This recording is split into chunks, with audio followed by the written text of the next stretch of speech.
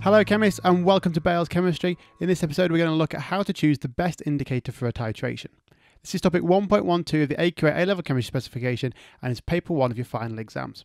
If you haven't already, consider subscribing to the channel below so you don't miss out on the new videos.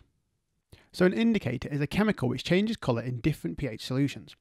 They're often used to show when the endpoint of a titration is reached, and if the correct indicator is chosen, the endpoint will be the same as the equivalence point.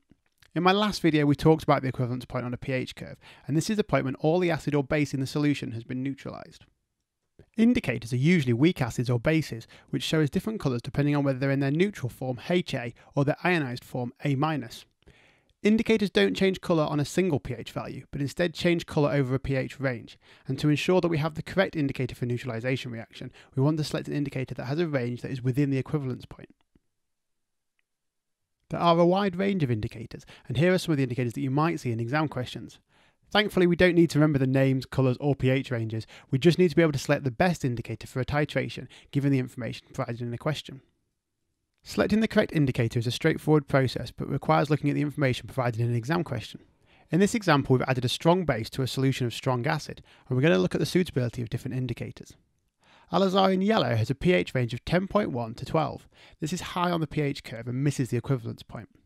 Phenol red has a pH range of 6.7 to 8.1, and this is across the equivalence point and will make a good indicator for this titration.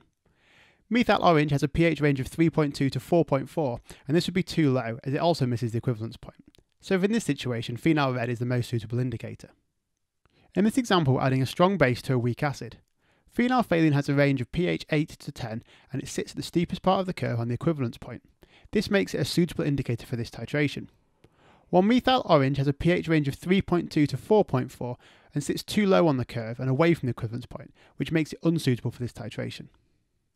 In the example of a strong acid being added to a weak base, thymol blue with a pH range of 8 to 9.7 is too high on the pH curve and misses the equivalence point, while methyl orange has a pH range of 3.2 to 4.4 and sits on the vertical part of the graph just over the equivalence point, so this is the most suitable indicator in this case. As we've just learned, indicators are weak acids or in some cases weak bases. It's important that when we add an indicator solution to our samples in a titration that we only add a few drops, otherwise we could alter the pH of the solution being tested. That's it for this episode of Bales Chemistry. I hope you found it useful. If you have, give it a thumbs up below and thanks for watching.